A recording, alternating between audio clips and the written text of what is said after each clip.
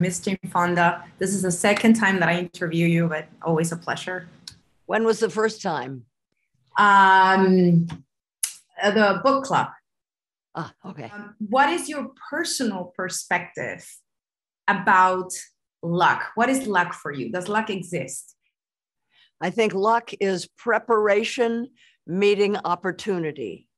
You have to be ready when opportunity comes along to seize it and make something of it. You know, a lot of people,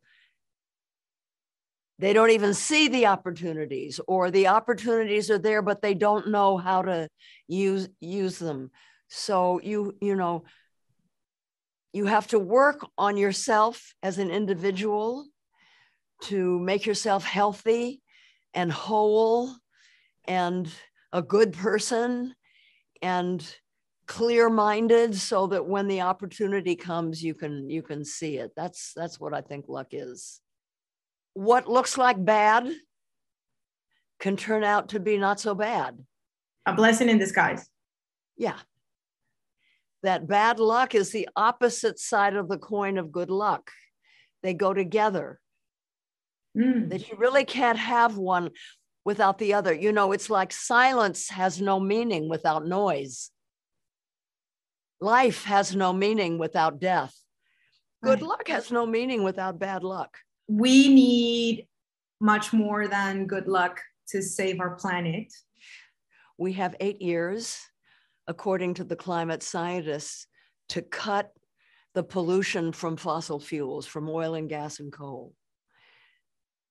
We have to do this. We have to insist that our governments start turning away from fossil fuels. We have to do that by going into the streets in massive numbers and demanding. We have to do this by engaging in direct civil disobedience. We have to do this by, I just started the Jane Fonda Climate Crisis, the Jane Fonda Climate PAC. We have to get rid of the elected officials who take money from the fossil fuel industry and replace them with climate champions. So the electoral system is important too.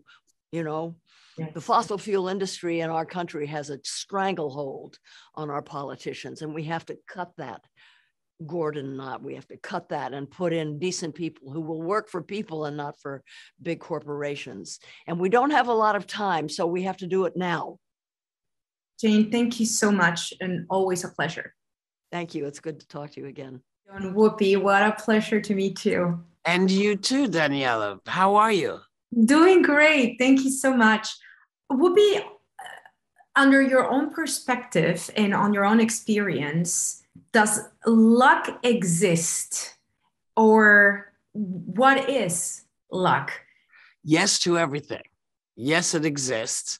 And I feel it. I see it every day, you know, but both lucks exist. The good luck and the bad luck exist, because you can't really have one without the other, or life would be very strange, because it would always be just good, and how are you, and everything was sort of, and then, you know, somebody would come along and say, stop doing that, and that would be the bad luck day.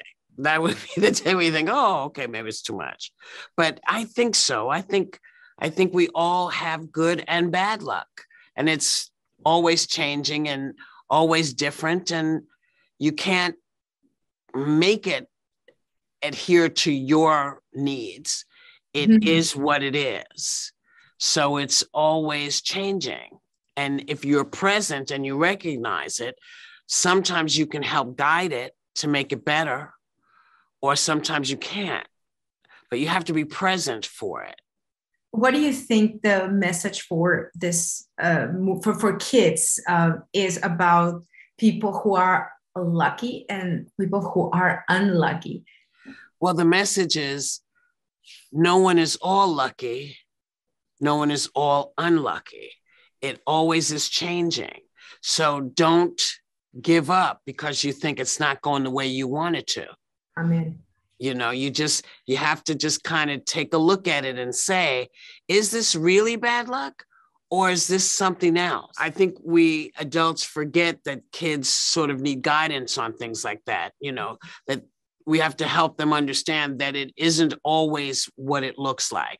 And then we also have to tell them, if you feel like you're just having bad luck all the time, you got to find somebody to tell. You got to find somebody to tell and talk about it with them. Last question. When are you running for president?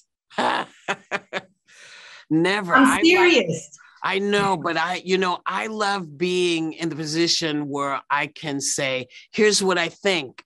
And lots of people can say, well, that's what we think. And I can say, then go make the change. We can all make the change, because if you're in it, like, I would not want to be Joe Biden, because nothing he can do will make people happy, because half of the people don't want it and the other half do. So I want to be on the side that says, let's see what we can do to make it better, as opposed to kicking his behind every day.